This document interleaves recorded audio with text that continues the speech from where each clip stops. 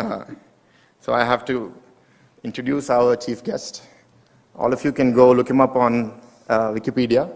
So I'm not going to tell you in detail what you can already find on Wikipedia. What do we know about him? He's a public policy visionary. He's hardworking. He's someone who never gives up. He's often given the story of how he convinced Bill Gates to come to Hyderabad. He's 73 years old, and he hasn't aged much in the last 10 or 15 years that I have seen him. So how he takes care of his health, discipline, we all know this, we can see this.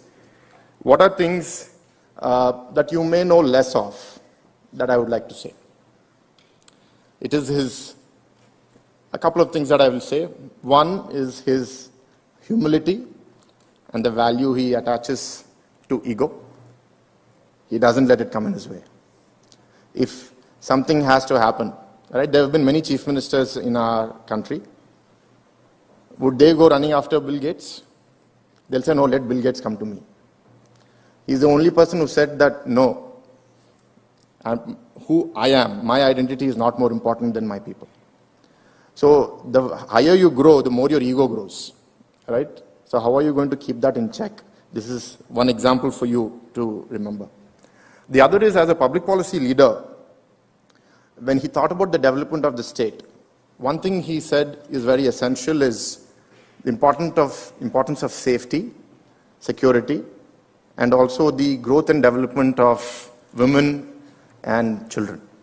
If you look at the journey of the erstwhile United States and today the separated states, the peace that he brought has brought prosperity. Today, Telugu people are the fastest growing demographic in many of the most developed nations. In the United States, it's the highest per capita income that they earn, larger than the Jewish community, and the fastest growing community in the US. In the top 10 cities of GRE test takers in the country, 5 cities belong to Andhra and Telangana. All of these were his value that he gave to bringing safety, peace to this environment. Tolerance.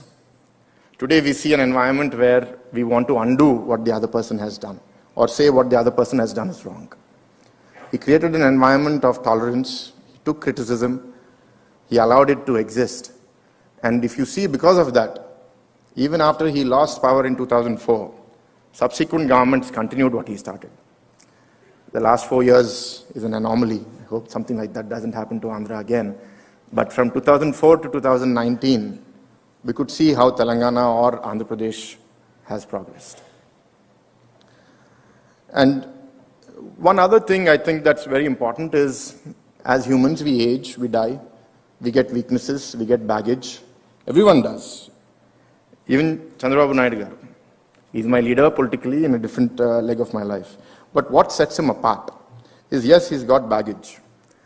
But how does one evolve? How does one shed baggage?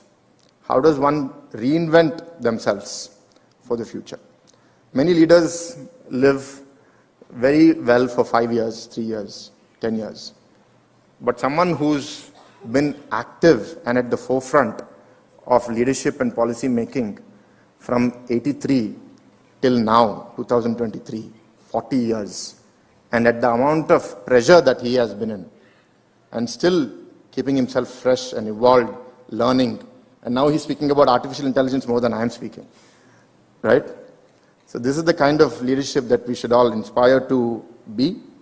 And with these few words, I am very glad to introduce our chief guest, Chandrababu Naidu garu, and we are very grateful to you, sir, for coming and accepting our invitation.